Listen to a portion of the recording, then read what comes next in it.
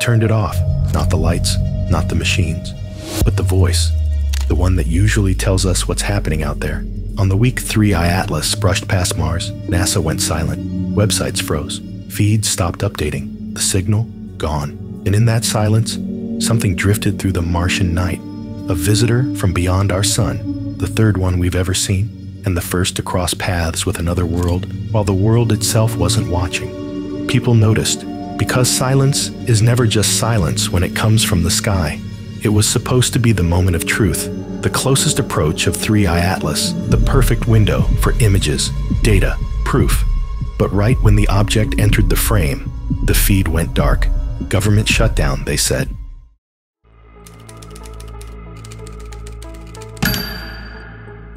It's been drifting for eons. Long before Mars had rivers, long before Earth had oceans, long before we had names for the sky. 3I Atlas didn't come in like a comet. It came on a flat trajectory, not crashing down, but slipping in, aligned, almost politely, with the plane of our planets.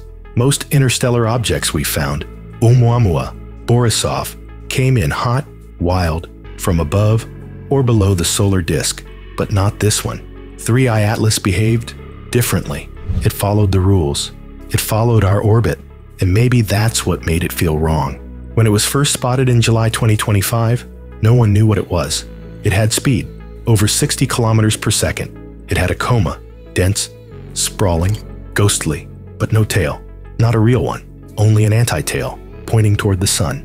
Something comets almost never show unless you're looking at them from a very strange angle, or unless there's something else entirely. Early estimates said it was at least 5 kilometers wide. That's bigger than Oumuamua, bigger than Borisov, big enough to hold its shape across the void, big enough to survive the solar wind, big enough to make us wonder. And still, the deeper we looked, the more questions emerged. How could it be this active, this luminous, this structured, so far from the sun? Why was its coma so green? Not bluish, not yellow, but emerald. Was it chemistry or something more complex? Then came the first impact, a coronal mass ejection. On September 25th, a solar storm hurled plasma toward it, and yet, no disruption, no flicker, no shift in trajectory. It just kept going, as if the sun itself couldn't touch it. By October, 3I Atlas was approaching Mars, quietly, slipping into the orbit of another world. The timing wasn't subtle, it was sharp, precise, a flyby at just 0.2 astronomical units. Close enough to be seen, close enough to be felt. And for the first time in history, an interstellar object passed near another planet while we had eyes there. Orbiters, rovers, satellites on the Martian surface, all in position, all within range. And just before that moment, Earth went blind. The feeds stopped, the websites froze, the voices from NASA went quiet, but 3I Atlas did not. It kept drifting past the red planet, observed perhaps by machines that could no longer speak. Cameras on orbiters may have snapped it. The Perseverance rover might have caught a glimpse, a streak in the Martian night sky that didn't belong, one that didn't follow the stars, but we didn't see it. Not then, not in real time, because the moment we needed the data most, everything shut down. And maybe that's the strangest part, not the coma, not the color, not the angle of approach, but the silence, the system-wide silence, as if something passed by and the universe turned its face away, or someone made sure we wouldn't see it coming.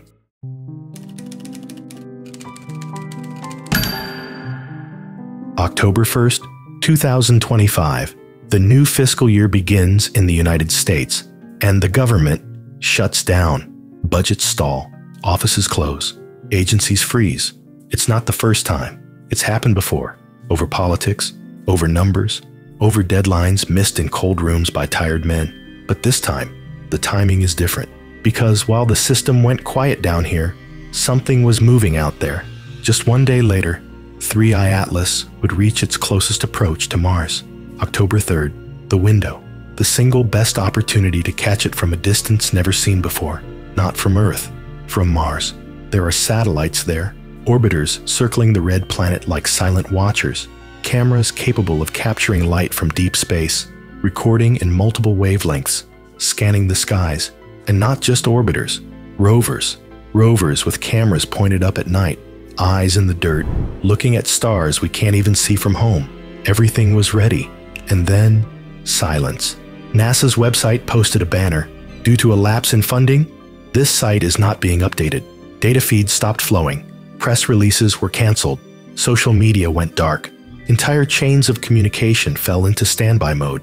And for the public, the sky just stopped talking. You could still see the stars, but you couldn't ask about them. What's strange is that not every part of NASA shuts down during a government freeze. Some operations continue, the ones considered critical, the ones that protect life, or property, or flight.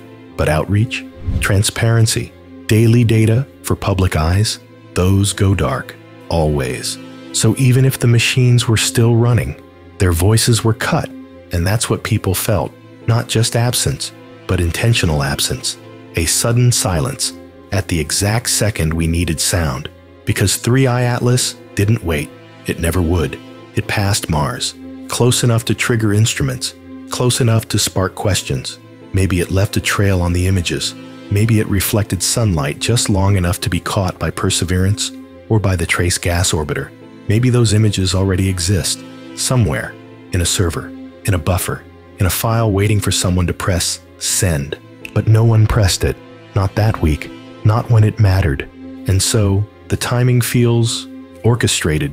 An object from beyond the solar system makes a near pass to Mars, an opportunity that might not happen again for decades, maybe centuries, and the only agency capable of showing us what happened goes dark. The European Space Agency kept its eyes open. So did China. So did the UAE. But their feeds don't reach us like NASA's do. Their updates don't get headlines. Their cameras don't post to public dashboards.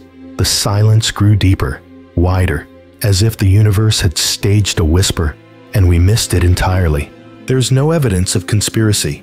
Not really. The shutdown was scheduled.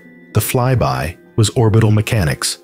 But still, the coincidence lingers. And in that coincidence, a question. If something truly unexplainable passed near Mars, would we even know? Or would we only see what we're allowed to see? Because sometimes, the silence isn't accidental.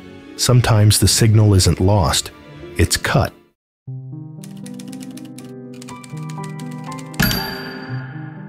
They didn't show us the images, but that doesn't mean there were none. In space, cameras don't sleep. The Mars Orbiters, ESAs, Mars Express, the Trace Gas Orbiter, NASAs, MAVEN, they circle the red planet endlessly, scanning its surface, watching its sky. And in early October, they were all awake, all active, all perfectly positioned to see the visitor. 3i Atlas wasn't a dot lost in the dark anymore. It was close, just 29 million kilometers from Mars, a breath away, by cosmic standards, moving fast, bright, big. If any machine out there could have seen it, these could. But there's one machine that isn't in orbit. It's on the ground. Perseverance, a robot on Martian soil, equipped with a high-resolution camera system called Mastcam-Z. It usually looks at rocks, dust, weather, but sometimes it looks up, especially at night. On October 2nd, just hours before the closest approach, Perseverance captured a sequence of long-exposure images, not part of its main mission, not aimed at Earth, just pointed at the Martian sky. And in one of those frames, something moved, a streak, faint, fast, unfamiliar, not a star. Stars leave arcing trails in these exposures, soft, curved, aligned with Mars's rotation. This wasn't like that. It was straight, sharp, at an angle that didn't match any known satellite path, too fast for a moon, too slow for cosmic rays, too deliberate for noise. It looked like a passage, a crossing, something that came, lit the sensor for a few seconds, and was gone.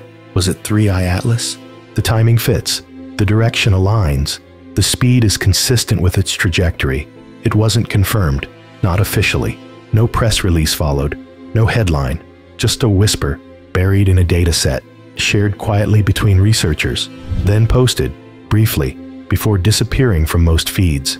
Of course, it could have been something else, a glitch, a piece of debris, a meteor skipping across the Martian atmosphere. But even that would be worth mentioning.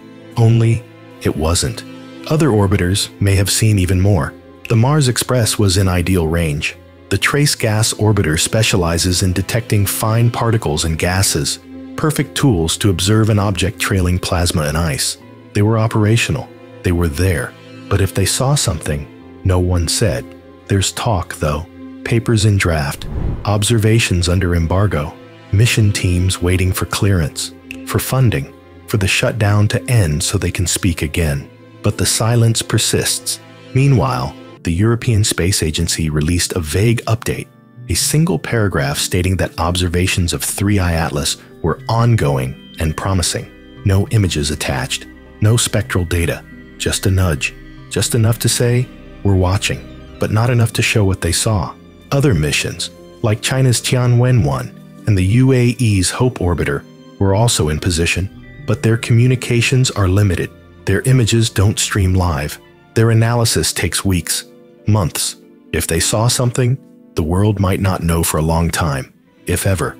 And so, we're left with pieces, a streak on a Martian night, a paused data feed, a sentence from ESA, and a million questions.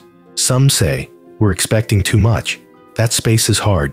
That data takes time. That this silence is just bureaucracy, not deception. But others remember Oumuamua, how it came and went with no clear answers, how its light curve didn't make sense, how it changed direction without a tail, how we still don't know what it was. And now, 3I Atlas, larger, closer, stranger, passes by a planet filled with eyes, and somehow slips through them all. No confirmation, no denial, just absence. And maybe that's the real story. Not what we saw, but what we didn't. Not the images on the screen, but the frames we were never shown. Because in a universe filled with signals, silence is never neutral. It's a message in itself, a decision, a choice. And maybe this time, that choice wasn't ours. Maybe the images are there, waiting, filed away, too sensitive, too strange, too revealing. Or maybe they were never saved at all. And if that's true, if we had the chance to see a traveler from beyond the stars, passing right beside another world, and we let it slip through the dark without record, then what else have we missed? What else has drifted past, unseen, unspoken, unbelieved? It passed, through the dark, across the orbit of Mars, in the narrow window between visibility and oblivion. It passed, and we didn't see it, not clearly, not completely, maybe not at all. A visitor from another star system, a body that defies our definitions, not quite a comet, not quite an asteroid, not quite explainable. One that came with speed, structure, and silence, and just as it reached its closest point, we stopped looking, or we were told to stop, or they stopped telling us. There's no final proof, no leaked image, no smoking file that confirms what 3I Atlas was, or what it wasn't. But there is something else, something heavier than data, a feeling that when it mattered most, the signal was cut, that somewhere in a control room, a choice was made, to wait, to delay, to silence. And in the void that followed, we're left only with the question, was that silence a coincidence or a warning? If there's more to see, we haven't seen it. If there's more to know, we haven't been told. And maybe we never will, but we're still watching. Still listening, still waiting for the next object to drift in from the dark, for the next signal they won't want us to hear. And when it comes, we'll be here. So stay with us. Subscribe, because out there, in the space between stars, something is always moving, and silence is never just silence.